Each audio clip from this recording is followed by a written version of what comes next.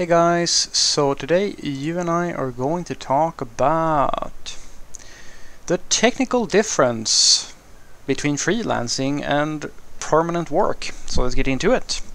So the question in question was, hi Frederick, the question I have for you is, from a technical perspective, how much do you think freelancing software differs from working permanently on one single project? Well, there's a bit of a definition question here. You could interpret, that's just what I'm reading into this, but then again my English isn't flawless, so I might be interpreting it wrong. Because what you ask me could be interpreted as, okay, what's the difference between people working at like a product company or a quote-unquote permanent one single project type of deal? Like what's the quality of the work that they are doing? What's the difference between that and the freelancing software that you might find?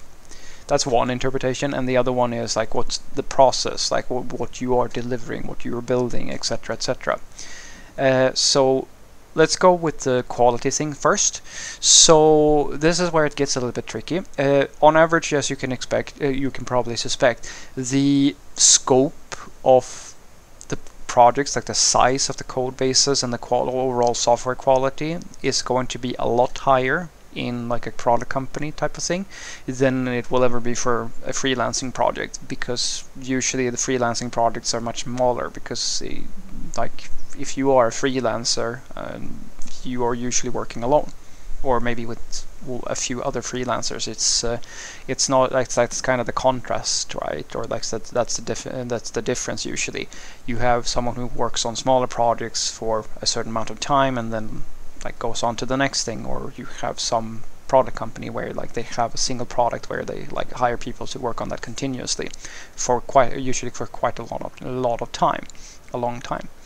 So generally that is the thing. Like, I mean, there are freelancers who are really good. As I like to say, the best freelancers or consultants are usually people who got tired of being in a product company or something like that, and they started their own thing, or they decided, hey, you know what, I've been working, and I see this happens, like it's like the most common thing for consultancies. That's why they are so annoying all the time, is that they try to headhunt and snipe as much as humanly possible from the major companies, because they know that if you can make it in one of those companies, you can very likely make it outside, and the incentive is of course that you're going to make more money if you're a consultant. So that's usually the way it goes, but as I said, at the same time, if you're a freelancer, it can also vary quite a lot. If you are a self-taught freelancer, or if you're hiring a freelancer, it's a little bit like buying the cat in the bag. You have no way of knowing if this is a good person or a bad person without being a professional software developer yourself. That's why it's so high risk to hire a freelancer, because they could be good or they can be absolute crap and not actually know it, the first thing. Then again, that difference, I hope, should make a lot of sense. It's like going to I don't know, a black market doctor versus someone who works in a hospital. Could work out, could not. It doesn't have to work out.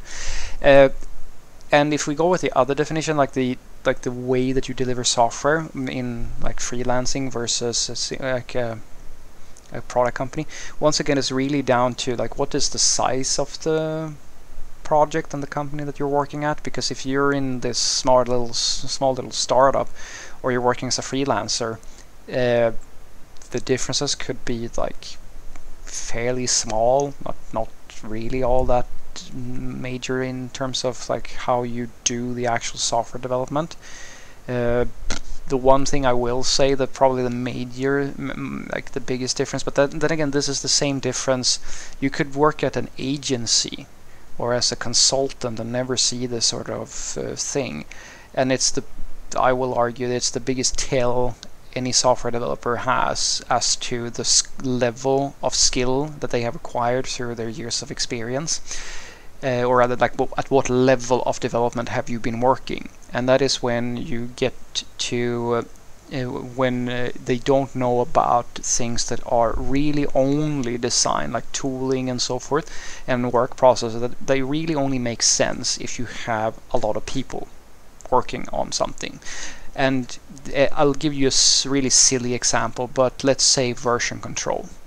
If you don't know how to use effective version control and the challenges of what it means to have people like not understanding how to do work with a good branching strategy and doing like pull requests and code reviews and all that stuff, I can immediately know that you have never worked as a part of a team.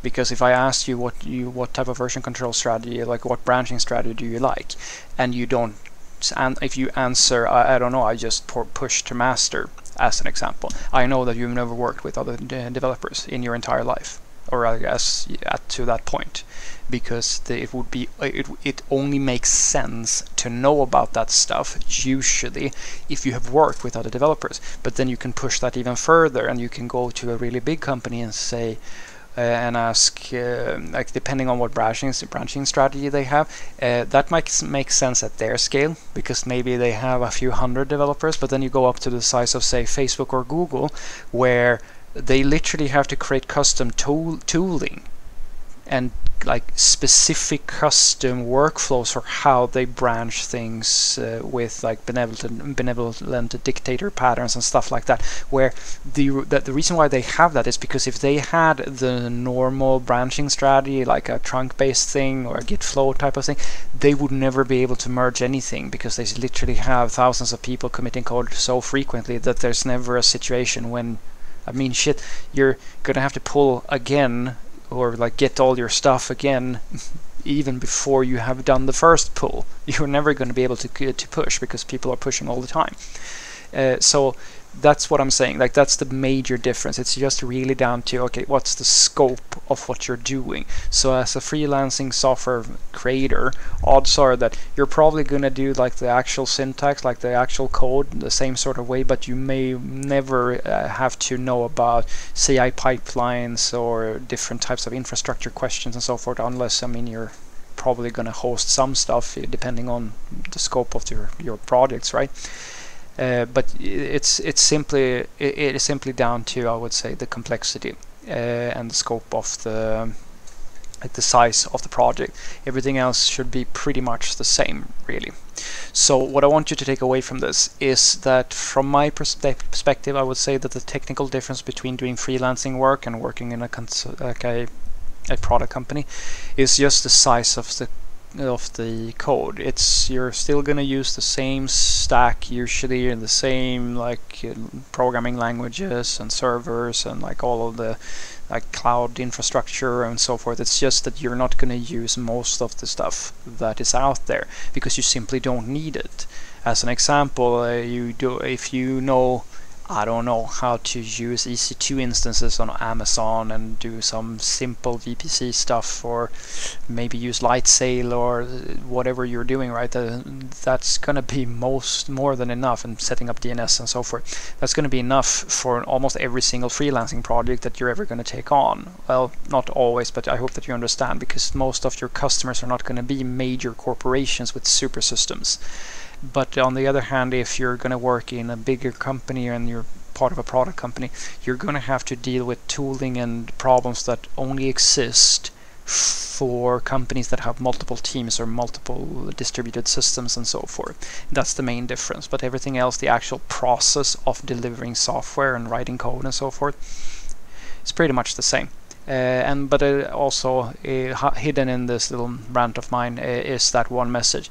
There is a tell, and it's not something. This is the reason why the technical interview is a very big thing for a lot of companies, because by asking you, as an example, what is your branching strategy, or what challenges have you felt that you faced when working with multiple teams and so forth, there will be no way for you to fake that answer.